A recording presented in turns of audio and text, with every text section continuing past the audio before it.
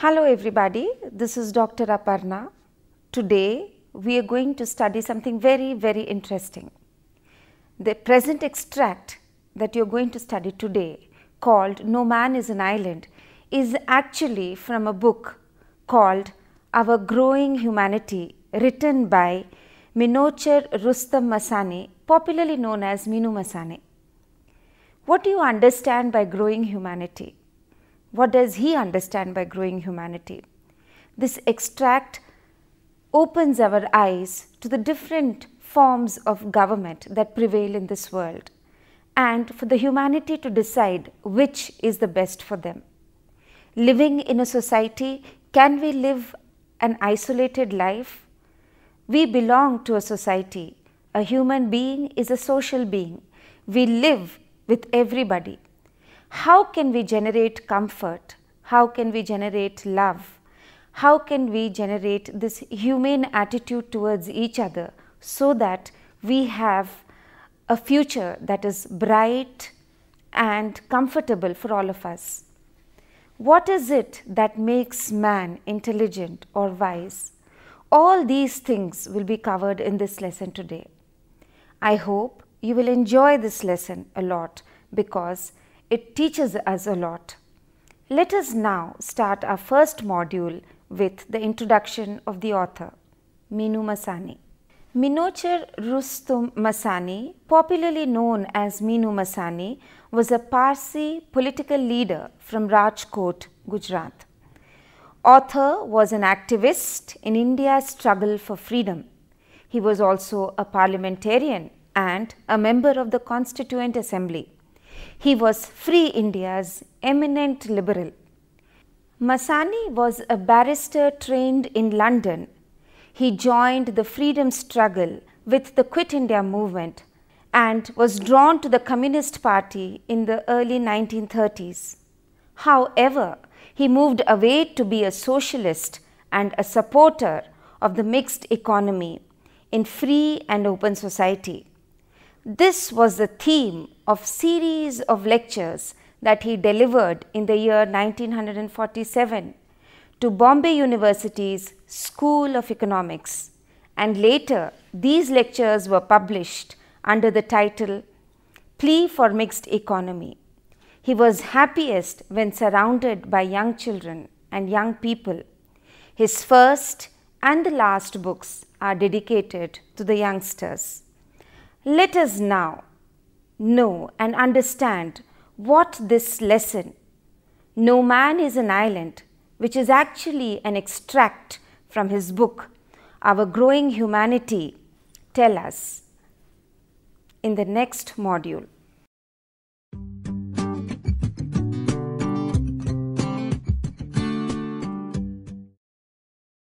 Bertrand Russell once said that man is becoming more intelligent, he is acquiring more knowledge, but is he getting any wiser?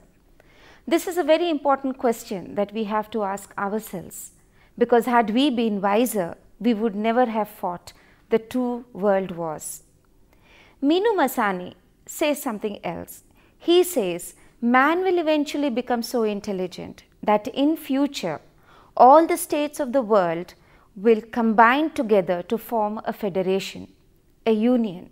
We would all live under one government. We will all be governed by one government. The day it happens, we would all perhaps be happy.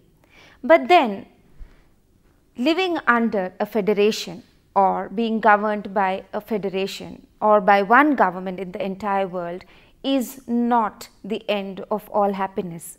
It is just the beginning, because when we start living together, when we have understanding, when we have cooperation, then only will we progress. This is what Masani is trying to tell us. There will be growth in humanity. We will lead a richer, fuller and happier life. He further states that we know more than what our ancestors did. We were able to overcome a lot of hurdles in history, in our life in the past, because we were able to withstand all the problems. we lived together and worked together as compatriots, as friends. And this is the greatest thing that men have. They can live together and they should live together. But that is something, an understanding which should dawn on them. But then it will definitely take some time.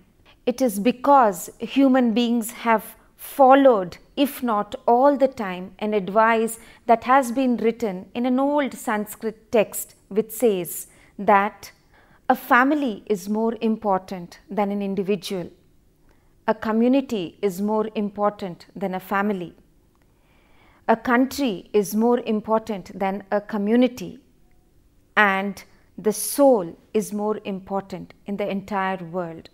Therefore, for the family, sacrifice the individual, for the community, the family, for the country, the community, and for the soul, the entire world. In this extract, Masani tries to find answers to the kind of governance humanity requires at this point. His ideas are really futuristic. He talks about humanity living together. Let us now understand more about this in the next module.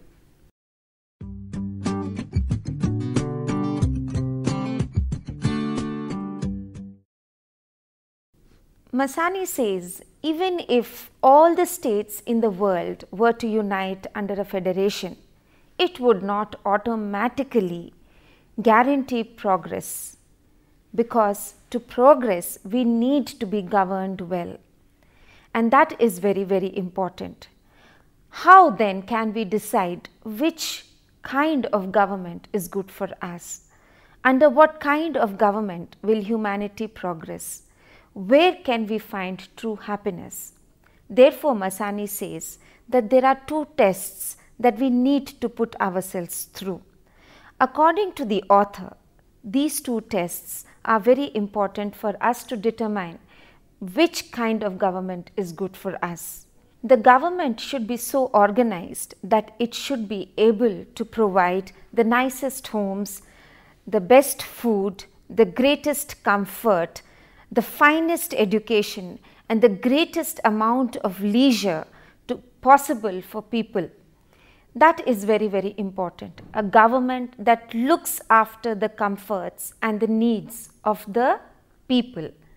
Next, the second test to a good government is that it should at the same time give the largest amount of freedom to every man and woman, and should treat them with a lot of respect and sympathy.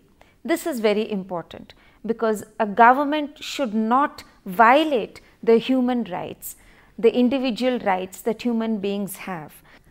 As long as we are happy, as long as we are able to express ourselves, we are living in a society which is governed by a good government.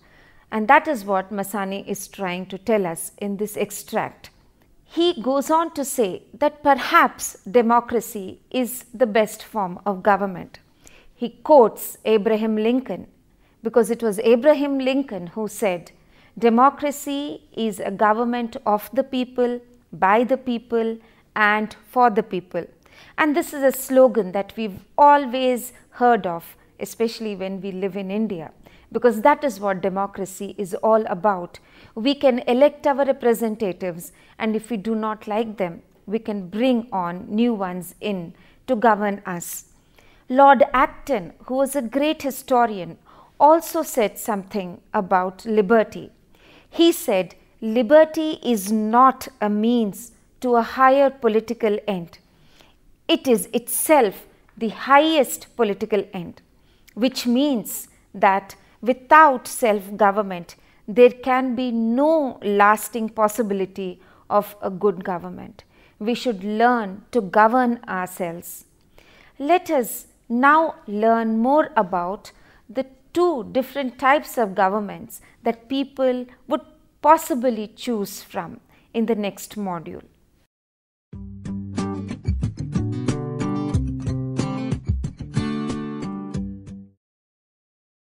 Throughout the world, people are faced with choices of different types of governments. Supposing we were to equate governments with doctors who say that they have medicines to cure all illnesses, then let us be chemists and analyze which medicine is really good for us. Therefore, it is for us to decide which kind of government is really good. When we really analyze all types of government that are existing in this world, then ultimately we arrive at two possible governments that are perhaps most popular and surviving in the world today. Let us now understand these two governments and see whether they are really good for humanity and whether we are able to progress under these governments. The first government that Masani talks about is obviously a democracy, wherein people elect their own representatives, and if they are not happy with how the people are governing them, then these representatives can be replaced. We can elect a new government. In such countries, we would definitely expect that there would be a very high literacy rate. We would expect that there would be a rising standard of living in the people, greater equality between all the people. But then, is it always true of all democracies? No, that is not, because there is obviously a lot of difference between the haves and the have-nots in democracies. We have seen that for ourselves. There is no equality, and there is a possibility that the richer get rich and the poorer become poor. So, a democracy is one form of government that is an option in front of us. In the second kind, Masani says that it is a dictator kind of government, wherein there is one man who is trying to control all the people of the country, wherein all the sectors of the country are under the control of the government, whether it is the people, whether it is the workforce, whether it is what kind of work people should do. Everything, right from the factories to the railways to communications, everything is controlled by the government. This kind of government would probably say that all people would be treated equally. But then in this kind of government, we have seen that people are not really happy.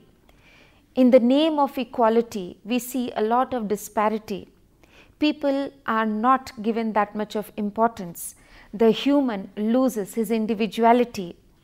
However, the conditions of work do not improve. Equality is a distant dream. Liberty is definitely battered away. For equality and security appear to be a distant dream. It's lost and nothing is gained in this kind of government. History, therefore, tries to teach us that there is no shortcut to a good life, there is no shortcut to happiness. It has to be earned by the people, and people have to achieve it. Can this be achieved by violence? Is violence the solution to all the problems of humanity? No, it definitely isn't, because the two world wars that were fought in this world have got us nothing but trauma. We have been very unhappy. There have been people who believe in non-violence and truth.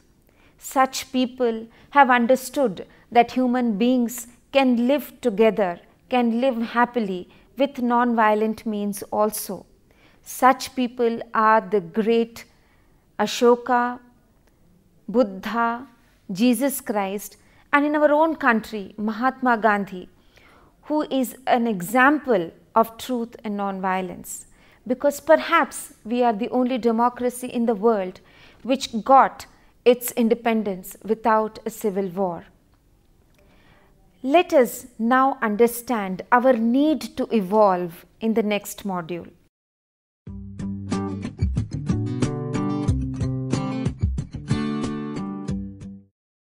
Now, let us do a little recap about what Masani was trying to tell us.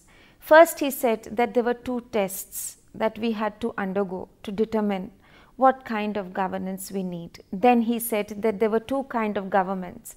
That was, one was democracy and one was the dictator kind of government.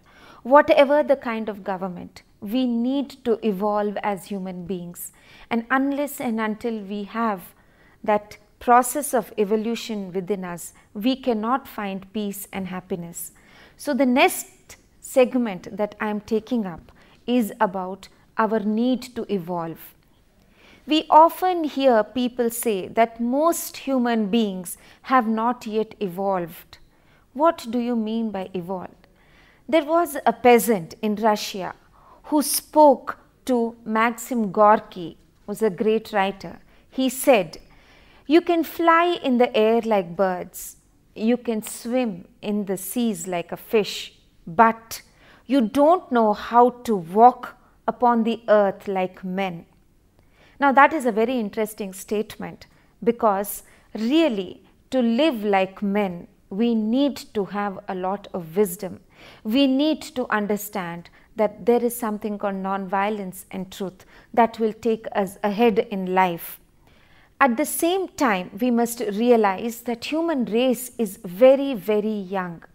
According to a book called The Story of Civilization, written by C.E.M. Joad, he says that if we were to equate the life on earth to 100 years, then man appeared on this earth in the past 1 month only, and that civilization appeared on the earth only 7 to 8 weeks back. That means that man as a civilized person is still new on this earth. Perhaps he needs that many more years to evolve, that many more years to understand that violence cannot fetch him true happiness, and that we need to understand the importance of non-violence and truth to really progress in life. This is a continuous process of evolution. Just as we have evolved from apes and have become men, that does not mean that our evolution process has stopped. We are evolving and we will continue to evolve till we become unblemished, like perhaps the gods. We find that some peoples in some races have understood the importance of non-violence, and the best examples of these are the Swedes and the Swiss, because they have become people who understand the importance of non-violence. If people don't learn this sooner or later, like dinosaurs and brontosaurs, we would definitely destroy ourselves and will become extinct. How can this be avoided? How can this feeling of violence be reduced? This can be avoided by teaching people to think freely, to bring forth good ideas, to share ideas. Some clever person once pointed out that if everybody had always thought the same way as his ancestors did, then we would still be savages. And how true he was, because as we are evolving as human beings, we are definitely become more and more intelligent. At the same time, we should learn to become more and more wise. Wisdom is something that we should acquire. A famous 17th century English poet, John Donne, has said in one of his poems that no man is an island, entire in itself. Every man is a piece of the continent, a part of the main. What does it mean? That we are not an island. We cannot survive singularly. We have to live in the society. We have to live with others in the society. So we can never say that I don't want people around me. I don't need people around me. I don't have anything to do with anybody, because we are dependent on people in every walk of our life. Right from the time we get up in the morning till we sleep, whatever goods and services that we use in the entire day, we are dependent on people. Therefore, we can never say that we can live a solitary life, we can weave our own clothes, grow our own food, so on and so forth. Therefore, this is what the title of the lesson is also all about. No man is an island. What is an island? A piece of land that is surrounded by water. The same way, can a man live alone without having any connection with anybody else? No, that is not possible. This lesson is trying to pinpoint that aspect, that we cannot survive alone, we cannot be an island, because we are a part of a huge continent, we are a part of that huge humanity, and we should learn to live with each other in such a way where coexistence and existence becomes compatible, and where we learn to live happily for our own good and for our own future. Let us now move ahead and see what he has to say in the concluding part of this lesson.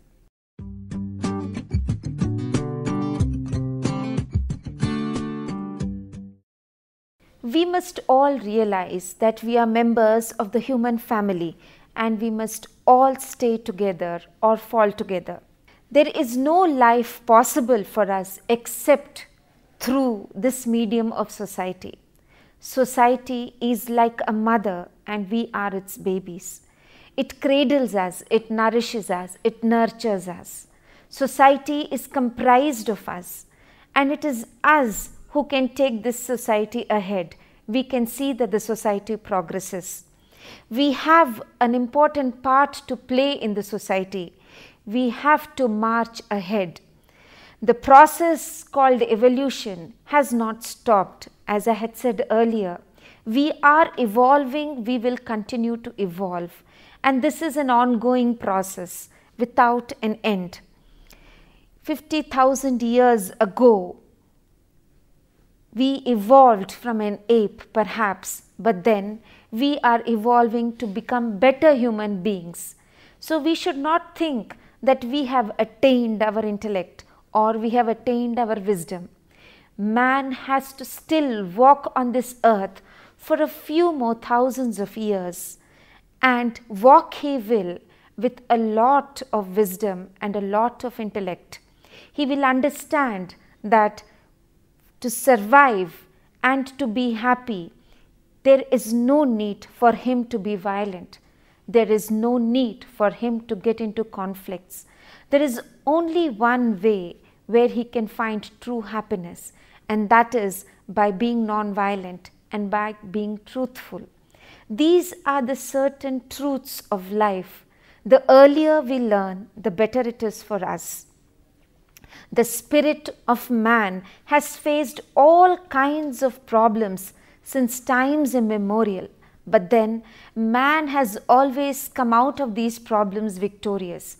He has always been a winner.